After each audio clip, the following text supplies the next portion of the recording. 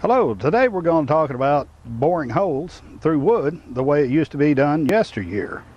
It took far more work, but absolutely no electricity at all in order to bore holes using a brace and these auger type bits. Welcome back to Survival Existence.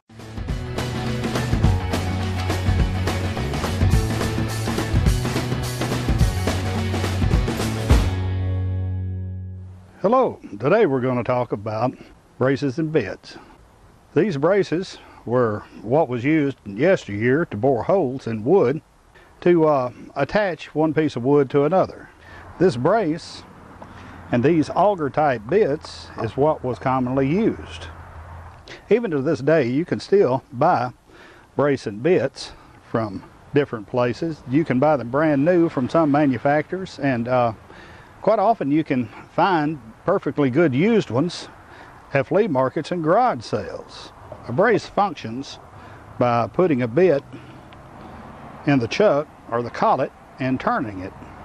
This collet holds the bit and these two fingers.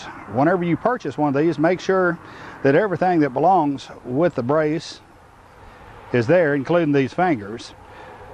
This brace is also directional.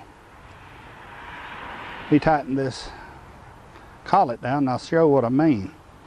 You can leave this collar in the middle and it will not ratchet either way.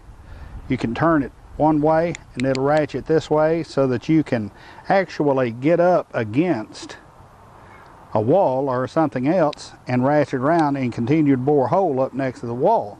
By the same token, if you need to remove it, you just simply turn this collet the other way and you can back it right back out. These fingers that are tightened down by this collet open and close around the bits to hold them in place while you're boring a hole. A brace such as this was used quite a few years ago to bore holes whenever you needed a hole bored through a piece of wood, whether it was a tree or part of a tree, a log, whenever you were constructing a cabin, or if it was actually a milled board in order to attach a board or anything else with a bolt or even a wooden dowel. These brace and bits were designed to use this type of an auger bit. If you'll notice, right on the end it has a screw point. That's to help feed this auger into the wood and bore the hole. A regular bit doesn't have that, nor does a spade bit, although you can use a spade bit or a regular bit in these braces. In order to use these brace and bits, I'm going to loosen this collet, let these fingers down, and insert the bit and tighten it up and show you how it bores a hole.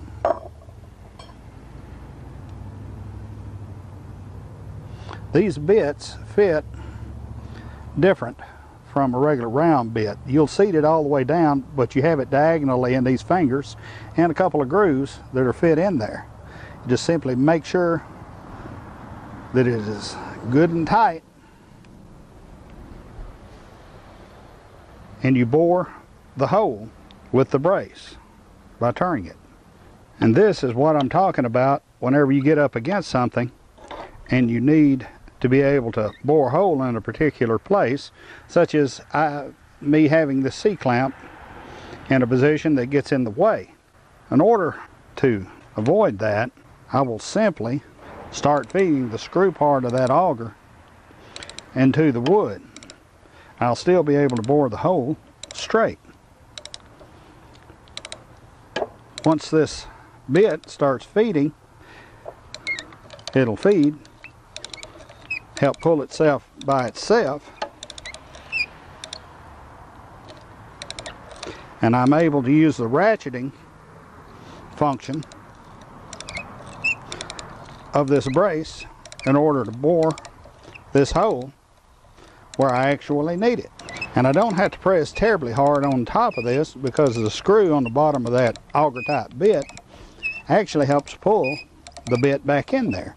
If I don't need the hole all the way to the bottom, I can simply turn this collet back this way and back that bit completely out until the screw is out of there and I have a hole. Now I will attach this larger auger bit into the brace, and I'll bore a larger hole with this bit. There again, this bit has a screw end on it, and it helps feed this auger and the cutting surface into the wood, and you don't have to press so hard with this type of bit.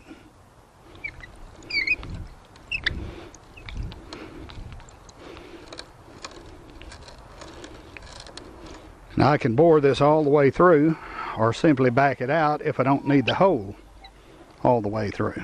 As I was saying before, these brace will also accept a regular wood bit, and you can bore a hole with it, but you have to press down harder because it doesn't have the screw to help pull the bit through the wood. But it will work.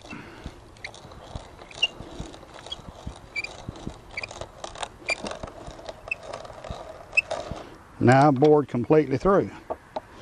And I'll just simply reverse it back out of there.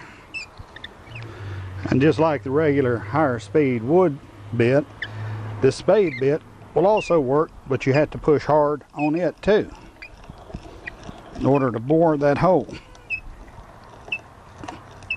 Using some of the older type tools isn't difficult, although it can be physically challenging, certainly a lot more difficult than simply plugging in a drill and drilling a hole out.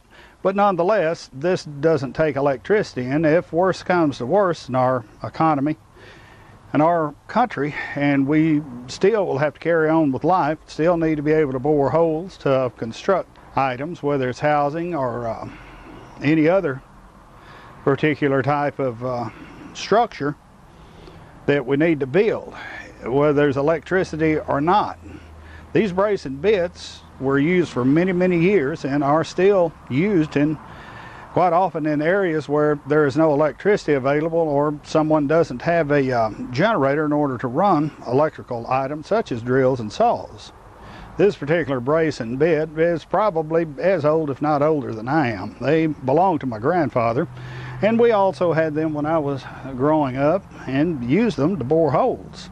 As a matter of fact, in shop class while I was in junior high and high school, we still used them instead of using power tools because they were safer, and you were a whole lot less likely to make a mistake with a brace and bit and injure yourself or destroy expensive pieces of wood. The day may come again whenever we need to have manual hand tools such as a brace and bit and saws and other items along that line that were tools of yesteryear but nonetheless functioned quite well.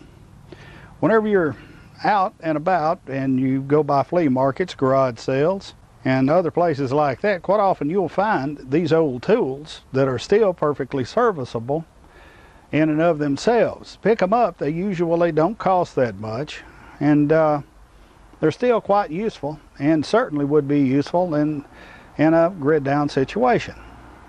This has been Bobby with Survival Existence, helping you help yourself. Subscribe to our YouTube channel, come visit us on Facebook, and visit us at our website at survivalexistence.com.